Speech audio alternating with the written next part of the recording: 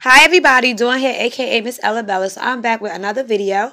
So I'm making this video because this is an oldie but goodie. Some of y'all don't remember this baby because I got her such a long time ago. I think in 2012 or 2013 I got this baby. However, she's back out again because I think she needs a little bit of a makeover, which only goes to show that after a while reborn dolls don't stay prime and pristine all the time. However, enough about that. I'm just showing you her before, so when I bring back the video again and you see how she looks after, she's going to get like, I'm going to do something with her hair at the top. It's not looking like she did before, and I've been busy with all these other new reruns that I totally forgot about her, and I don't think it's fair. So I'm going to fix her up. I'm going to bring her back and show you. Either I'm going to post some pictures, so stay tuned, and I will talk to you guys later.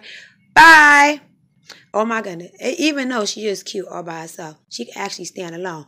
But she needs a little bit of work. Bye. Hi everybody. So I am back with Leah. That didn't take long at all. So as you see, I did something to her hair. I added a little bit of accents to her face, changed her, gave her these pom-pom feet thingies, and made her a matching bow, and voila, she is looking all brand new again. I think she came out so cute. Anyway, I told you she was an oldie but goodie. She's definitely in my nursery for a while.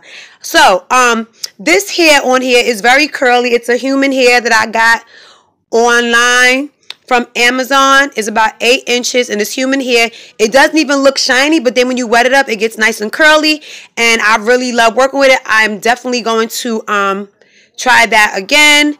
I've definitely found something I'm going to work with a lot of my other reborns with. But anyway, I gave her some eyebrows because her other eyebrows rubbed away and she needed something. I deepened her eyes just a little bit, and then I redressed her, and this is what we have. Anyway, I gotta go. I'm gonna post a side-by-side picture of her before and after so you can see it at the end of the video. Anyway, I will talk to you guys later. Bye.